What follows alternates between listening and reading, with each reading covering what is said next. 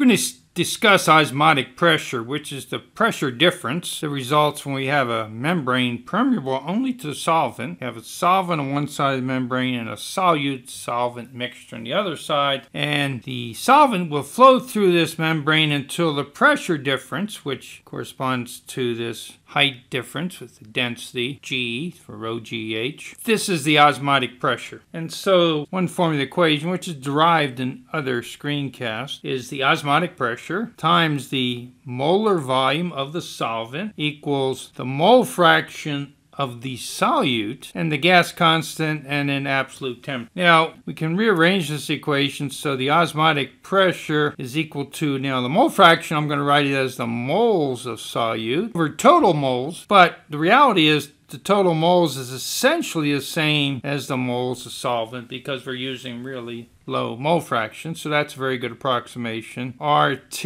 and of course this molar volume is in the denominator. Now this then becomes the moles of solute times RT, and the molar volume times the number of moles of solvent just becomes the total volume. And so that means the osmotic pressure, moles of solute divided by the total volume, would be a concentration. I'll use this notation, which is a common one for concentration. However, since we're interested in molecular weight, we'll add one more step and we'll write this as the concentration, a mass concentration, mass density if you like in this case, divided by the molecular weight. So the concentration, for example, grams per liter, that's what CS corresponds to, S meaning the solute. Now, this is for an ideal mixture. But what happens if we don't have an ideal mixture? Well, one way to model this, and I'm going to rearrange slightly, and I'll bring RT over to the other side of the equation. CS over the molecular weight, that's the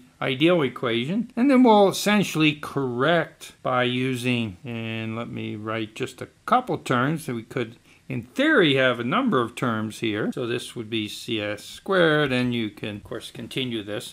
The idea is that now we're accounting for the fact that there are interactions between the solute, and this is the osmotic virial coefficient. So let me divide actually both sides now by CS, and I'm going to write the equation osmotic pressure over RTCS then is equal to 1 over the molecular weight plus B2 times CS over the molecular weight plus B3 CS squared over the molecular weight. And of course more terms in theory. And so what we want to do then, if we make measurements at a number of concentrations, we should be able to plot this. Well, if this were ideal, then we should expect the horizontal line where this value, of course here's intercept of the equation, general equation, that's 1 over the molecular weight. If it's not ideal, and if perhaps only this term is important, B2, then we might have data that looks something like this, or perhaps like this. So if it's linear, we make this plot, we should be able to back out the molecular weight.